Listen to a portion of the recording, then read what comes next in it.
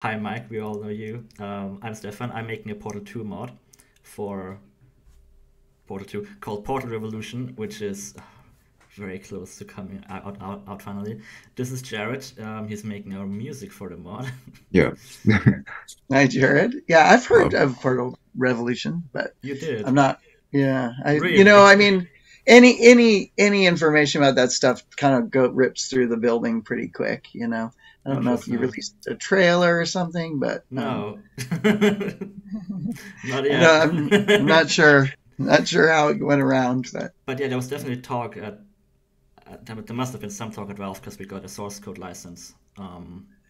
that's probably what it is. Yeah. But it's not what this is about. This is about the music. Specifically about Portal 2. Later also Half-Life Alex. The industrial style which you've developed and you've talked about. And also a lot about the technical side because I've watched interviews of you. I've watched like the Steam Dev Days talks where you talk about TF2 and Dota and all of that stuff, which is really interesting. Um, but you also program, don't you? Yes, I am. It's really, I find it really hard to call myself a programmer, but at the end of the day, it turns out I think I'm actually a pretty good programmer. But it's not, it's always been, for me, programming's always been in service of some artistic goal. I think the very first real programming job I had was writing some like pixel based animation, 2D animation editor for like the Yamaha CX7 computer in oh, Tokyo in wow. like 1983. And I just wanted to do animation for this TV station. And they were like, well, how are we going to do it? And then I said, well, I've got this computer. And so it was written in BASIC. It was really simple, but I was able to make these animations for this TV station. And then I also sold them the code so they could make their own animations. And it just kind of went from there. I guess I have a natural aptitude for computers. And I know some people really don't, but apparently I do. And so, but it still kind of remains sort of my approach to it. But I've done it enough at this point, like pretty hardcore. Like one point I was working for a company called Euphonics, who later they were a mixing console company that did a digitally automated circuit. Now this is like in the late '80s, and so they were the first to have a digital input surface that then communicated with. The way they did it then is it would communicate with a computer as a sequencer, so you could record every move, knobs. Like back then, it was only faders that they were usually flying faders, like moving faders. It's like Neve and SSL both had flying faders, but Euphonics was the first to do the whole surface digital, and then it communicated to like an analog mainframe. I know this is super. You said it's technical, so here you go. Analog mainframe that sounded really killer. It was a great sounding machine. In fact, I think the number two or three customer was Hans Zimmer, early Hans Zimmer, not the Hans Zimmer we know today, but like kind of True Romance era Hans Zimmer. Um, but True Romance, True Romance. And then they sold to Avid. But so at that time I was programming machine level, machine code, not machine code. It was machine language. Sorry. Assembler? Yeah, it was a similar level code. It wasn't C. It was actually for the chips themselves, Yeah, the and assembly. had to be able to. I learned to read, schematics and whatnot. So I've kind of gone way, way down programming rabbit holes at times, but then I always kind of come back. The whole point is to do it so that I can make art. Hmm. And so yeah. All right. Oh, Well, let's start with the first question. Always, already 10 minutes in. But Yeah, but it's sorry. it's I awesome tend to hear you to. I have elaborate. long answers. I have very oh, long this is answers. great. This is perfect. It's always awesome to hear you elaborate. I don't. know most of the music words you say because Well, I'm not a musician. well, it also means that I like know, like if you're using the original Portal 2 engine, that has the very first prototype of the sound operator system in it. We'll get to that. Um, Yeah, we'll get to yeah, which that. is a weird mix between kind of what became Source 2 and Source 1. And so Yeah, that system is a, it's weird. It's like a mix between the thing I designed and then the way it used to be, you know. And so anyway, yeah. yeah, we'll get to that. What inspired Portal 1 and 2's soundtrack? I think you worked with Kelly Bailey on Portal 1, Yeah. but Portal 2 was all yours. But what was some of the inspiration there? Well, so yeah, Portal One, they had, you know, you probably know the bigger story, which is they had finished the game, right? The game finished when you got to the end. Right before in the current version of the game, what happens is you think you finish, but then you go into the fire pit, right? And have to escape behind the scenes. But that was actually the ending of the game. Like it was that was how it was. But we weren't. I can't remember whether it was TF2 or EP2, but one of those games, like we just weren't ready to ship, right? And classic to Valve, so we just pushed shipping. But we knew we wanted to clump all three of those games together Hmm. in the orange box because you know we were still shipping physical, you know, items at the time. That was still kind of the primary way, in fact. Um, but I mean, Steam was coming on pretty strong right then. But Still, anyway, still shipping uh, physical now. yeah, right. Just the Um, expensive stuff. um, but but so they decided to add that whole behind the scenes section to the game. But Kelly was really busy with EP2, and so and Mm. I was primarily had been working on Team Fortress on the SFM team, doing all the animated shorts, Right. and so and I was already working on Left 4 Dead 1 at that point too, but you know Left 4 Dead was kind of still, you know, still just a ways out. Like we weren't even close to talking about shipping that yet. And so they needed music for the second half, and Jeep, I think, reached out and was like, "Hey, do you want to do music for the second half of the game?" And I was like, "Of course, that'd be great." You know, um, and so the inspiration for that was I listened to Kelly's music, you know, at length, and I was already familiar with his Half Life work, obviously, and you know, he's a friend, and so I talked to him a lot about sort of how he thought about it.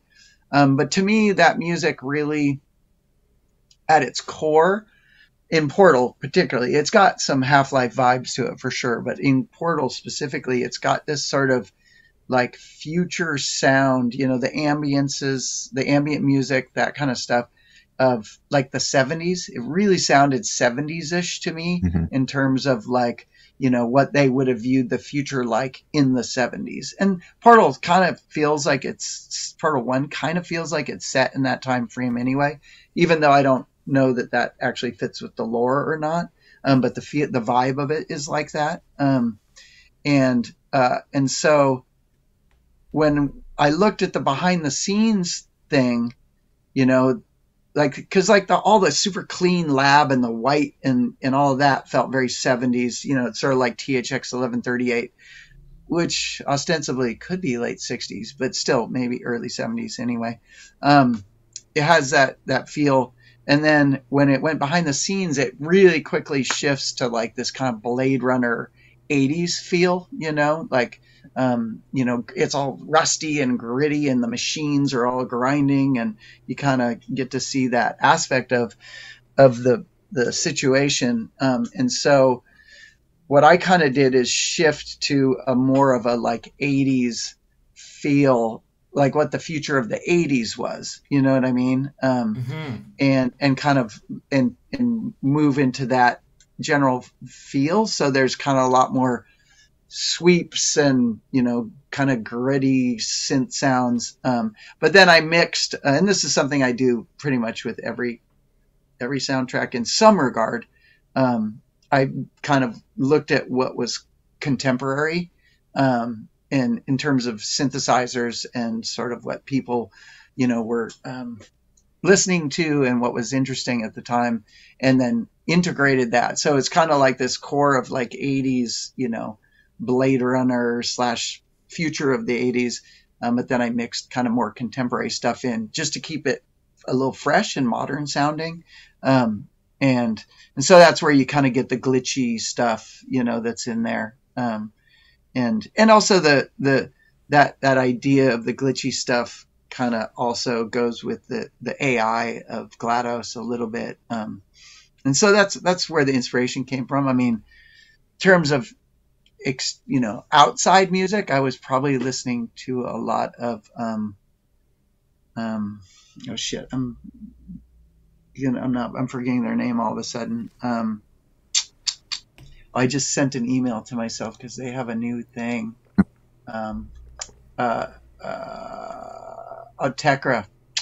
That's what it is. Yeah. At that time, the music they had made right around then was popular in the office anyway, but I really, really enjoyed some of those records during, the late 90s and early 2000s. And I don't know that it's a direct influence in any way, but I was definitely listening to them as being interesting contemporary electronic music at the time. I mean, there were others as well, but they were one in particular that got a lot of time on my headphones. I mean, as you know, Jared, if you're doing sound for games, you don't actually get to listen to music much. So Yeah. it's kind of one of the downsides, isn't it? Why is that? I wonder. I don't know. What's the difference?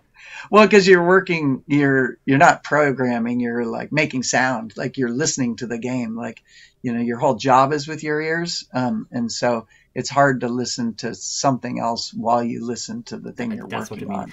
I actually had that experience. I'm mixing all of this stuff. I'm implementing stuff into the engine that he does. I'm mixing and mastering the voice acting, especially, and animating the characters. And I hate doing that because I can't listen to my own stuff while doing that. Yeah, exactly. Yeah. So I know what you mean now. Okay. Yeah. Yeah, I get really distracted really easily, and so yeah, I tend to keep all my personal listening either to if I'm doing some programming, which it hasn't happened much lately, but or just in my own time. It's kind of nice. It makes it really focused. Like when I listen, I'm really listening. But anyway, yeah. That was Portal 1. Portal 2 was kind of an extension of that idea, right? Like the future of different eras, right? Mhm. And then try different take the Portal ones. Yes, it's definitely very different. Well, for one thing, I had a lot more time. Portal 1 happened really fast. And it was also, I was on that game from, I was probably number 5 on that team or something, I was a part of the core team. So I was on that project from not the get-go. Like didn't work on it during the f-stop era. I was mostly, had already kind of decided that it was actually going to be Portal proper. But it allowed me to kind of conceive of the thing as a whole, instead of kind of coming in and shoehorning in with Kelly, But something I didn't know that you said maybe I didn't know that. So what you're saying is Kelly mainly made all of the test chamber music, and you only did the end, or did you then later go and do also test chamber music in Portal 1? I did. There's only one part in the first half of the game that's my music, and it's that you kind of go into this little chamber, and then there's a little thing you can go through that's behind the scenes kind of, and there's a piece of music there with the in the turret chamber with the Cakes Alive where you first see it. Yeah, I think that's right. Yeah. Yeah. It's been a while since I played Portal 1, but yeah. I know the game very well. I bet. I think there's a little musical cue, so it's yours. It's interesting. It's interesting how you really can't tell who made what. Yeah, it's I've really, that's a great compliment. Thank you. Because I have really strived to embody, not just particularly in Portal, but in Half-Life, but also just as a member of the Valve team to kind of continue the aesthetic of the original Valve and Kelly's kind of vision, because he is quite a singular talent, in his own right. And I think he established sort of a feel and a vibe that resonated with the other Valve people, and really set Valve apart and established sort of a Valve feel of Oh sorts, yeah, it's very unique feel. I mean, half of one soundtrack is still the Valve intro today. Yeah, So and very iconic. I try and keep it, as close to that as possible. We always vary it a little bit, but Yeah. people have talked about making like a whole new one. I'm just like, I don't No. like, it would be too hard. That's the other thing. Kelly is really hard to mimic because his music is very personal. You know what I mean? Like some people's music is just orchestra, and not that say you can't make orchestra super personal. You really can. But sometimes it's just orchestra, it's like classic standard orchestra, More like right? film music, very forgettable sometimes. Exactly. Whereas his music is extremely you can tell that he played it in, one moment, and the way he played it right then is what dictated the thing, which makes it really hard to mimic, but I've really tried to at least keep a lot of the feel and the sentiment and the vibe of it, really. Of course. Yeah. How much time you've got today, by the way? Because we've still got a lot of I'm questions. I'm fine. I'm in between. We just released CS2, and then other projects. Like we're at a weird, literally a lull. Like Valve has this really bad habit of doing like a ton of releases all at the same time. And I'm talking about internal releases, but CS2 released last week. Same time, another project hit a milestone, so it's on it's slowed down. Like there's a ad that we're doing that I just finished. Like, what I mean? It's just like everything. Mm-hmm. So it's a fun. And also I was at the dentist this morning, so I'm not particularly in a productive mood anyway. So That's it's fair. all right. And I talk Is a that lot. Neon So Prime? We've seen the pattern. I know. I'm like, wait. I just went. All of a sudden, I was like, oh, is there anything on my shelves anywhere that At Valve, you've got to be 120% careful. It's I'm very, very careful. Yeah, I could not share my desktop with you. yeah. Let's not leak anything today. Yeah. All right. So the next question is Portal 1 and 2 have very different atmospheres. Okay, I mean, you've already kind of answered this. Did I mean, just in general, not just the music, did the style slowly evolve, or was it just decided from the get-go that we should do a completely different style for Portal 2 than Portal 1? Because we see some of the assets in the free trailers have shifted. But still. Yeah, the style was evolved during the course of the game production, really. In fact, I have a video of there's a piece of music that people keep asking me about called it's Apple something. It's when he goes like, say Apple, and you jump, Space and Weekly. Yeah, that one. And there's it's like the fourth version I did or something, and it's got actually Richard Lord's voice instead of Stephen Merchant, and it's it's really quirky, a lot more electronic, a little more Portal 1-ish, I mean, not that the rest of it wasn't electronic, but a little more sort of 70s synth vibes.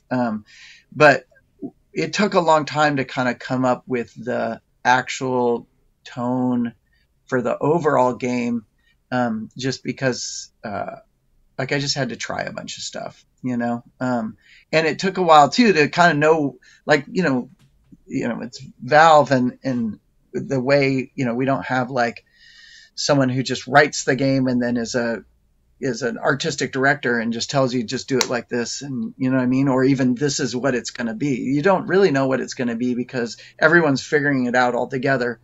And so, I made a lot of music as I went, but it wasn't until I figured out that opening sequence that I was able to kind of go, oh, I get it. Like, this is going to be, it needs to be a pretty dark sounding game.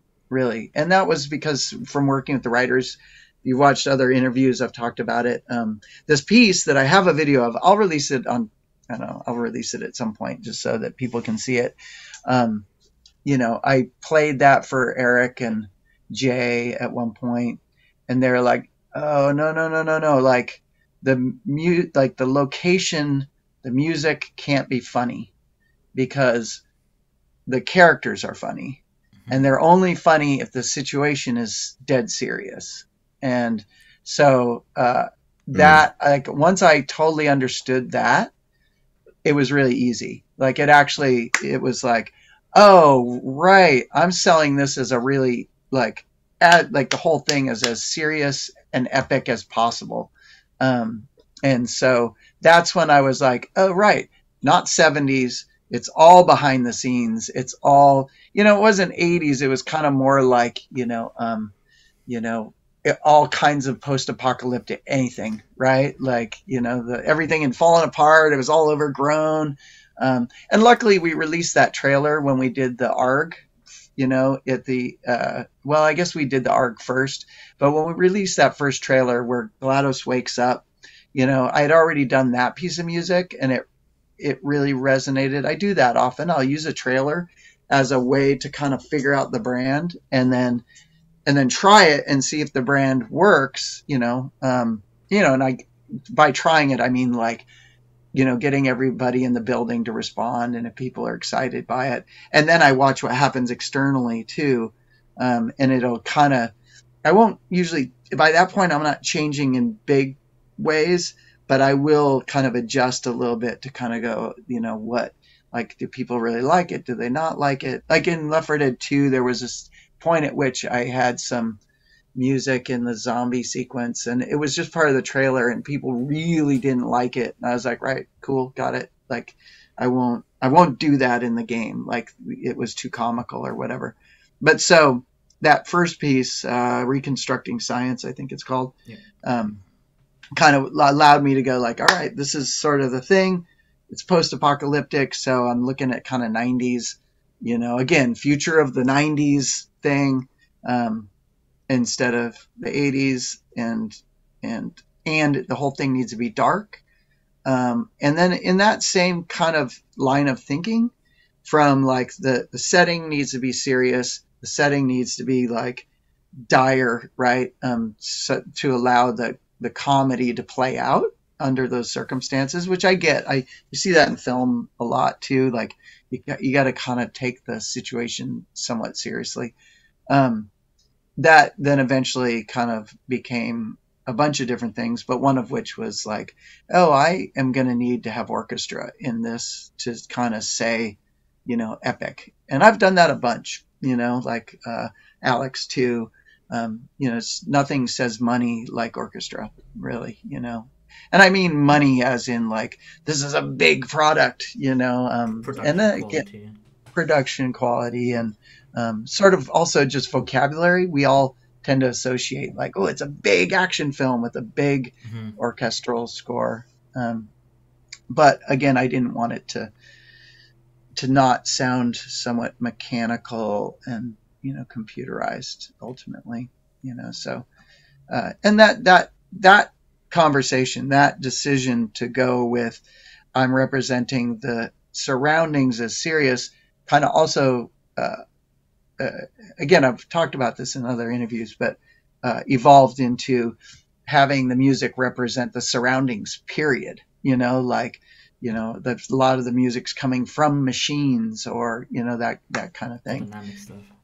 Yeah, which was also a result of trying to making the mistake, mistakes are a good thing often, but of like having the music lead you to the solution, which just didn't work because the solution is super unsatisfying if the music tells you what it is, like for puzzles like that, I wonder, what did you do to like help place the solution with the music?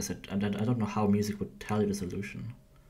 You could draw people's attention to certain, objects or machines, or like, or give them a rhythm pattern that, if they follow it, they'll make it to the, they'll get through the portal or the thing. There's a handful of ways to do that. And ostensibly adding rhythm to anything will help you with a time-based puzzle, period. Just like that's the way our brains work. Giving it a Yeah, meter does help with time-based problems. But what I found is if I led you to like go over here, or like anything that was sort of like, oh, it was not cool. It was much better to let people discover it on their own, but then give them more payoff using the music as reward more right. than as a guide. Whereas in Left 4 Dead, like the music is a guide. That's the whole. It's Yeah, a huge part of it. it's a whole game. It's a whole gameplay addition. Yeah, I think the rhythm stuff could work in like platformer games, but Portal 2 is not really about the movement. Yeah, well, sometimes it is. There's Sometimes, those but ones where you more have to. specifically about jumping from platform to platform in a certain rhythm, right? It's not really Yeah, what you do in Portal. yeah. There are a few though. There are definitely a few. Yeah. I mean, I remember one from Portal 1 where you have to jump over the platforms in chapter 14? 15? Yeah, I'm thinking more like it's the moving platform down the hallway. It's like this, and it's turning corners, and you gotta Yeah, set and you gotta mind kind you. of like you gotta kind of find your rhythm to get. And that does, there are a few like that where you're like woof woof woof, and you gotta shoot the thing right at the right time, and anything like that, just having some sort of meter. But those sorts of meters they don't really ruin the puzzle for you. They just help. um, it's more like things that actually ruin the puzzle for you is the thing that I decided pretty quickly to not do. The reason my answers, well, I do tend to talk a lot, but it's just because my brain is always just churning so quickly. But I also put a ton of thought into my scores. Yeah, there is a component of just like exploring and finding things that are cool, but that's not the main thing that I do. Like I spend a lot of time thinking about what the reasons are and the intent and what types of things will best accomplish the intent that I'm looking for. And then once I do all that, then I sit and write a lot and, kind of explore all the different, uh, you know, theoretical structures that I might use, like modes and scales and harmonic structures and rhythms and all those types of things. And so that's why the answers end up being really involved, is because the intent that I put into them is usually pretty involved. Um, Of course. Yeah, I mean, you can yeah. tell that it's very iconic music. Um, let's jump to the next question. Also, in Portal 2, we discover many areas of Aperture which all have distinct music. Which style did you start with? I think you already answered that. But how do you keep a through line with all of these styles? Like, we have the old Aperture stuff. Even there, we sort of developed the styles. Then we have the modern Aperture.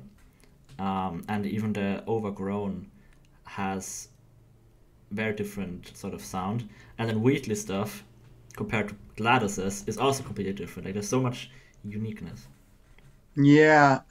Well, that's sort of like what I was just saying, is I do usually put together, I mean, Portal 2 particularly, there's a ton of motifs and sort of harmonic, the harmonic structure of the whole thing is built in such a way that it starts out from a theoretical, and it's been a while, so I apologize. Like maybe I can keep it shorter because I can't remember all the details of it.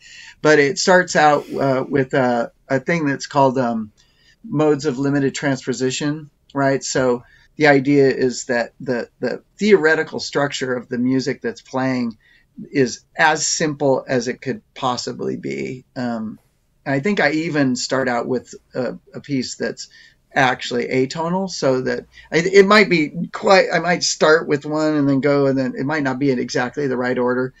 But the idea, so originally I was like, oh, nature has taken over, so it should be like major and beautiful and nature's taken over.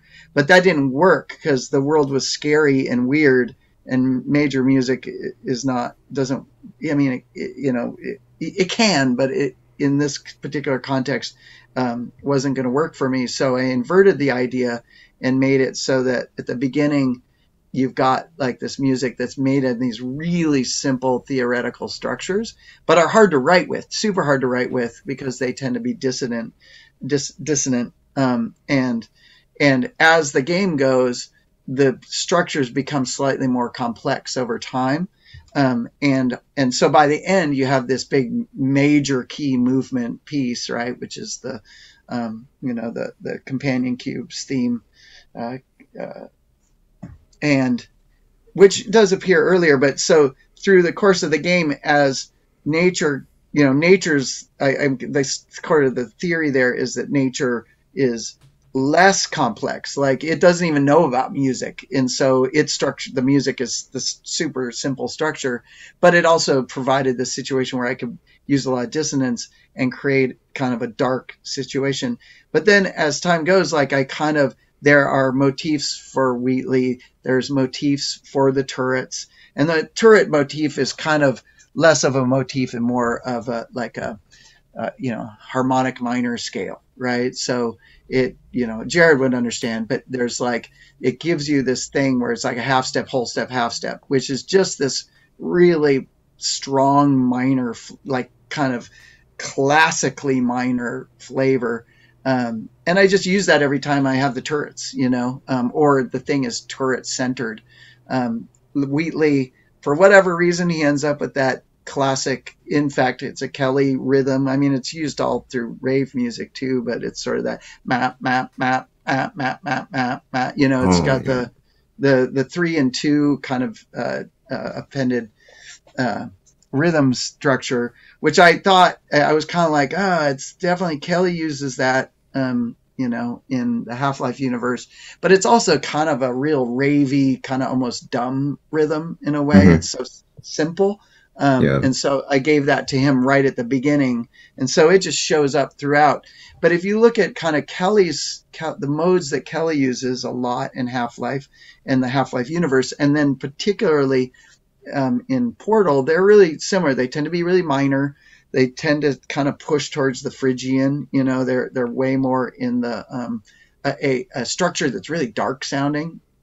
And so I took those and pushed them just a little further, but used those in both the Half-Life games, game and the Portal games. And so that's what kind of ties it into the Kelly universe in a lot of ways. The sounds too, I think he has a really specific sound. For Alex, I went and bought a really specific effects box that he had, probably still has, just to kind of get some of those same sounds. I didn't have it for Portal, but I kind of strove for a bunch of those same things.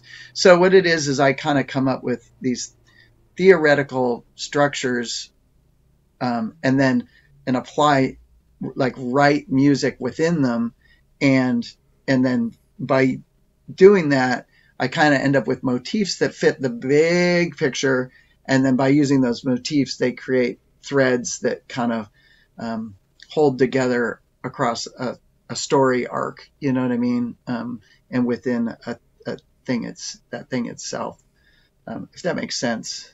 Yeah, even somebody like me can hear how the motifs from the beginning end up in the end again.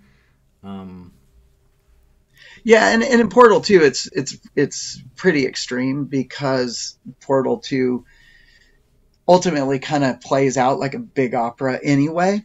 Even though that ending bit, the fat lady sings, didn't, like, that one had kind of evolved naturally in the hallways of Valve, so to speak. Like, a bunch of us were working, and I had done some turret music, because I had gone in to record Ellen. I was recording Ellen to do the potatoes lament, and while I was there, I was like, oh shit, that's right, because she's a trained opera singer, and I got her to sing a bunch of just vowels, syllables, and while I was doing that, I was like, oh, I can use this, process it, and then create turret music. And it was just a weird, quirky thing that me and the animators did. And in the process, we were kind of like, God, it sure would be cool if the end of the game was like a big, there was an operatic piece, and so it was kind of this thing that people kind of would say, but then no one was digging in and doing it. And so it was kind of floating around, and it's a classic Valve thing. Like, I don't know whose actual idea it was, to be totally honest, but I know it was in the back of my mind a little bit. And, at some point, I think Bill Van Buren was like, hey, we should, we're all in a hallway, me and Bill and Jeremy Bennett and probably Richard Lord was like, what if we did a big opera piece at the end? Because I think that's also when Jonathan Colton was like, I can only write one song. We were going to have two songs. And so he was going to have one at the end and then one in the credits. And he was just like, I don't have it in me to do two. Like, it's just too much pressure or something like that. So we're like, all right, well, let's lean all the way into it, and we had already kind of started to set it up earlier, but we would do things like that where we'd have something like the moonshot thing was not the ending originally. There was it was going to be a side during the kind of around where Exile Vilify happens. It was going to be this just kind of weird side quest thing. Yeah. Yeah, and then at some point we were like, oh, wait, no, this is this is how we got to end the game, and so every now and again, and I think the opera, we'd already put some turret music in the game, but we were like, oh, right, if this is the end, that's when I was like, oh, this piece here is some beautiful, God, what were they called? The light platforms that, are sunshine. I was like, oh, well, they're like a lovey thing. I was all about the companion cubes love you. The machines actually love you, and so their theme ends up being the same as the final, Mikera Adu, whatever it's called. And, so there was a little bit of going back and kind of massaging the game a little bit to lead up to that moment. But it was, it had already kind of started to lay itself out like a giant opera anyway. Like, I'd already done all these big motifs, and I'd already done, bringing things up later in the game that I'd kind of introduced earlier, that sort of idea. And so it kind of did just sort of spell itself out that way. So anyway, that's sort of, and if you look at TF2, there's all kinds of themes. There's one theme that just repeats all the time, because I kind of think of that as being like a TV show almost, and so pretty much most everything I do is going to have some version of that. Alex, less so, just because Kelly didn't do that. That's not something Kelly did in a Half-Life series. So I purposely, particularly given the time frame of Alex, I was like, there are some themes that repeat, but I tried to not do that there, but in terms of how I write, that's a big part of it. I come up with these harmonic, melodic rhythm structures. I write a bunch. I spent a lot of time at the piano, particularly in Portal 2, because I really wanted there to be a lot of basic counterpoint, because there's also this sort of premise that the music could all be written by a computer, right? And so there's a lot of kind of really straightforward classical structure going on in there. And so, but in general, I'll simplify down to an instrument that's like good for writing whatever it is I'm doing, and kind of just work in that really quick, easy space. I can do some of it in my head, but I don't. My penciling skills are not good enough to just sit there and rip out, page after page of score straight from my head. I prefer to sit at a keyboard, or if I'm going to do that, I'll do it at the computer, and I'll input straight in. I try to not write with samples, because they do dictate you'll tend to write to the sample, and I don't think that's a that it's too, it interferes with the process too much. So I'll use other instruments that are more expressive to get it in, or I'll sing. I sing parts in a lot and then just go back and match them up, that kind of thing. I think Jared had a question as well that I don't have on my sheet. Excuse me, I forgot the question. I have to go look it. I remember it, but while you looked it up, when did Kelly leave Valve again? Well, Kelly, God, all right. I'm really bad with years. He first left uh, But sometime, was I it want to say was it like before 2000. 42?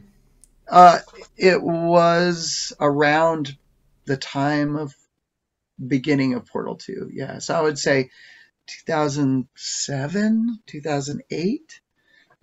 He had been working on a project that with another old time Valve person, and they decided not to continue it. And at that point, I think he was like, I think I don't want to speak for him, but I think he was just like, he had money he was an early Microsoft person. Like, I don't even think he needed to work at Valve, in the first, not financially anyway. So I think he wanted to do something else. And then he came back briefly to work on some things, and then left again. So, but yeah, I think it was sometime right around, it was either during the beginning of Portal 2 or, I think it was before, like right in that era, because he was really into the thing he was working on too. So he wasn't as interested in some of the projects. Like around that time was Dota and Portal 2 were the big projects, that were happening internally. Right. I just Um, I just asked because the question wouldn't make sense if I got my timeline wrong. oh, I want to say it's right around then. And I guess the question would be is why wasn't he working on that? And like I said, even if he was there, he was on to something else. There No, was, the question was, Jared, do you remember it? Should I ask Oh, it? yeah, you kind of answered it already. I was gonna ask if you consulted Kelly Bailey at all for Portal 2, but not really, no, yeah, didn't no, seem like not you that did. one. Yeah. That one is, uh, I think, yeah, that like that thing of like, how much did I decide to make it different? Did I worry about making it the same? I actually tried at one point using some of Portal One's music in the game. And as I kind of did that stuff and tried to like reference Portal One or make it like Portal One, I mean, in a lot of ways, it is like my part of Portal One. The glitchy kind of that aesthetic, and kind of big, heavy synth sweeps and chords and whatnot, pads is kind of like Portal One a bit, but I think I think what happened is during those early phases when people were like, "Oh, we should make it like Portal One." I tried, and it was just like it felt like a giant anchor, like it felt like a giant weight, that wasn't Hmm. helping me to get the job done. And so Yeah, at some okay. point, I just kind of was like, I don't. This isn't helping. Like, it's not going to make it a better product. It's not like, I even tried putting, like I said, literally, I was like, all right, I'm just going to put some Portal One music in and see if people respond positively to it. But they were just confused. You know what I mean? And Hmm. so I kind of was like, I don't think we need to do that. Like, as long as we have like a Jonathan Colton piece at the end, that's enough. Uh-huh. Yeah, I'm sure some fans would disagree with me on that, and that's normal. Not to, I'm not going to say they're wrong. It's just you have to make those decisions, on sometimes, and I think it worked out for the most part.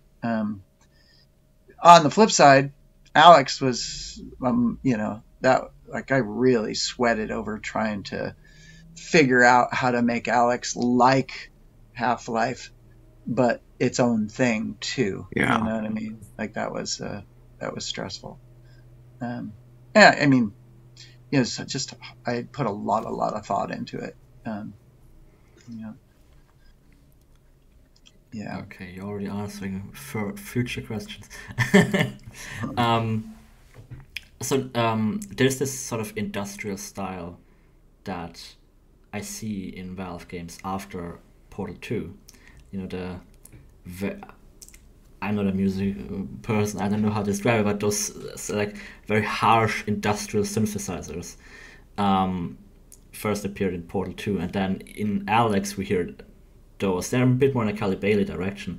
But I mean, even now in the CS2 YouTube trailers at the end, I can hear it. I can tell. So Yeah. but in Portal 2 there is, if you listen to some of the tracks just through the headphones, they're pretty much unlistenable because they're just so loud and it's pretty much just a square wave turned to max. But in the game, with all of the ambient sounds, it works super well. Yeah, I mean, at its core, that's me trying to honor Kelly Bailey, really. Not that he wrote a lot of music that was unlistenable, but he did. Some of his music's pretty harsh, in a traditional kind of late 90s industrial sense, Again, Jim Thurwell, kind of this sort of thing that was happening at the time, sort of, I want to say like Crystal Method or, Nine Inch Nails, whatever, Skinny Puppy even. And so, like, it's funny, I find myself leaning into things sometimes that you would say like, oh yeah, that sounds like me, but really what it is me trying to sound like Valve a lot of times. The CS2 thing was really purposeful. The little bit that's like I know the part you're talking about, it's kind of got a little glitchy thing, is not meant to be like Portal in any regard. It's meant to sound techy. And that's why Portal sounds the way it does, is because it's meant to sound kind of technical and computerized and, this future-y kind of thing, and futuristic in that regard. And that's the role literally that it plays in CS2, because CS2, the goal was to make it sound really esports and not militaristic, and like technical, exciting, and fun, right? There's a purposeful move away from sort of the more serious kind of orchestral, military sounding stuff to this kind of brighter, more, and so the synths in there are purely to kind of give it a modern, exciting feel. Like when I think of esports, I don't quite think of NFL, which is usually like big horns and drums and, maybe some guitar because it was in the 70s or whatever. But I think of, EDM and electronic music. And so that's why that's there. It is orchestral too, because it's also like any piece of that music in that new kit could be, and we're back, like like ninjas in pajamas. I mean, I don't know who the current teams are. I don't actually. I'm not following right now, but what I mean. All of it could be used in a TV show, right? That's kind of the gist of it, right? And that industrial stuff is, yeah. There's a little bit of like kind of classic Valve. It's tough, The main theme isn't. The main theme is very up, up, up. There's a little snippet in there just to give it a nod.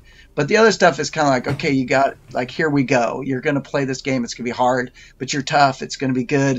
And then there's this technical thing that the team wanted in there to make it sound modern and techy. And if you look at the art in CS2, right, it's this orange and blue. It's very esports and kind of modern looking, for lack of a better, even though it's kind of retro 80s, it's got this super modern feel to it. So the idea was to match that. But yeah, like at the end of the day, I am generally not choosing that industrial synthy feel necessarily because of Valve, but I'm usually choosing it because it's the goal of the product. Do you know what I mean? So it just happened to fit so many products that this. You know what I mean? It wasn't like, hey, we all like the sound, so we'll keep it for our future games. But rather, just happens to fit this. Something that kind of goes like, you know, it sounds technical. You know, those synths that are kind of doing that sort of kind of glitchy, arpeggiated stuff tend to sound pretty technical, and so. I mean, Alex, clearly, I mean, it's straight up like, you know, what Half-Life 1 is 98, right? Like, and Half-Life 2 is set in around 2001, I guess, because, well, 2000, they're making it. So, you know, Alex is set right between those two. And if you listen to what the music was in Half-Life 1 and the music was in Half-Life 2, like, I designed it to sit right in that space. Which, and to modernize it a little bit, like there's that too. Like there's a lot of the really harsh stuff in Alex is kind of impulse response distortion, and that has a really specific feel that is super modern. Like if you really pay attention listening to films and some TV and whatnot, you'll catch it from time to time. Like it's a modern sound. It's not a sound you could even get, you know, 10 years ago, let alone 20. And so I am always looking to modernize things a little bit, just again, so they feel fresh and present and like now, even though this ostensibly is set, you know, 20 years ago, right? Like Alex would be before Half-Life 2, more than 20 years ago, I guess.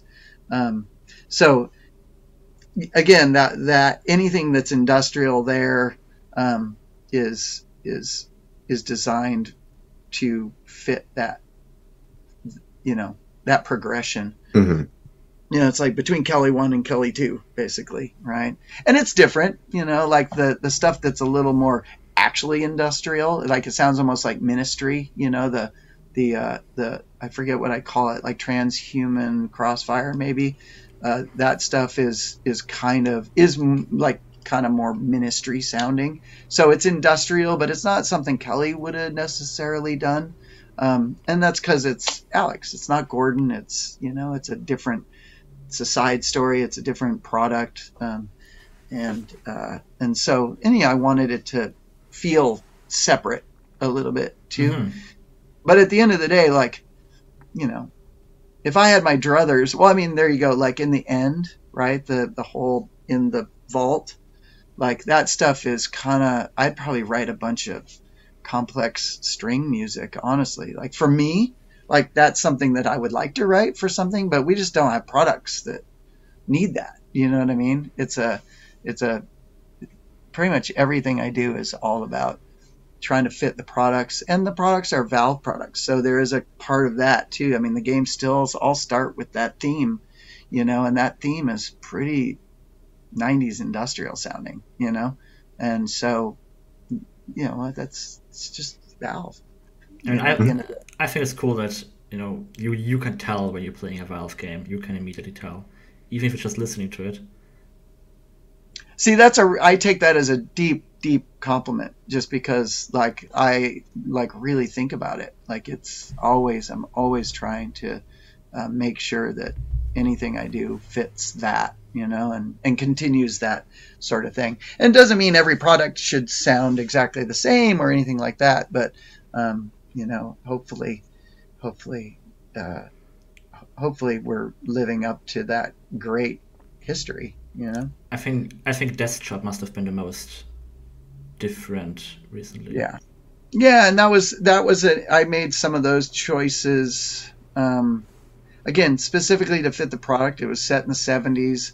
It was a way more kind of wacky setting, you know. Or you know, if you look at the archery, like I didn't do much music in the VR lab, but you know, I did do the archery thing, and it's just like it's kind of vaguely Irish. It's archery, you know. It's just archery music. It's like that music could be in not Nintendo, because their sound is super specific, but you know, it could be in almost anything.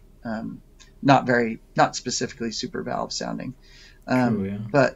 But you know, for the big tentpole games, like I'm always thinking pretty deeply, obviously very deeply about, you know, where what I do fits, and trying to make it, you know, A, work for the product, B, work for Valve because the product is a Valve product, and C, you know, hopefully, like, you know, be as good as the product is. That's a pretty tall order, all three of those things, you know.